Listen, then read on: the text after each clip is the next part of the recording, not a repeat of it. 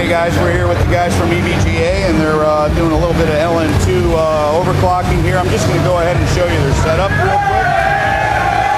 Take a look at it. We got one of the EVGA classified boards. There's your LN2 setup. We have 4 classified, looks appears to be 580s up there. There's your heatsink. Yeah, we're about 50 behind.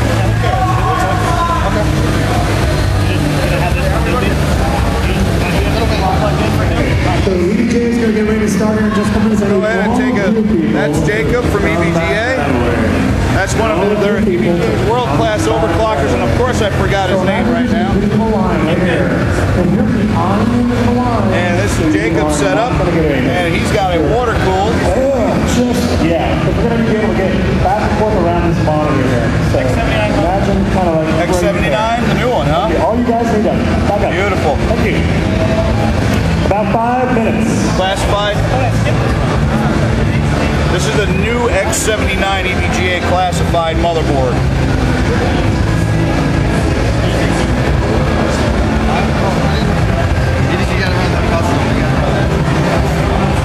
All right, everybody, you got your look at the LN2. Take a look at that temperature right there.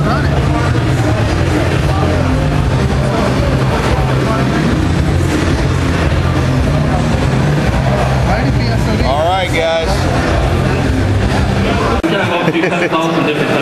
All right, we're back at EVGA's booth, and I'm going to go ahead and show you guys the new X79 motherboard. You saw it up on the top when they were doing the overclocking, but let's go ahead and actually take a look going down it. This is the classified board.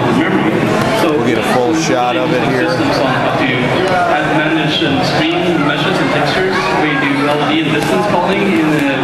And now let's go ahead and take an actual look at the board coming down from the top right corner. See your PCI, your SATA lanes. Here's your heat sinks on the board. Debug coming down, Bluetooth. We have our PCI slots. Bottom connectors for USB. Going up the side. Now we go into the rear I/O panel. Coming back down to the top, there's your 8-pin power supply, your heat sinks, and this has an Intel water cooling unit on it.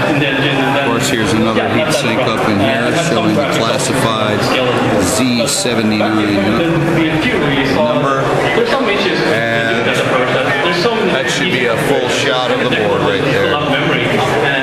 Alright, thanks everybody.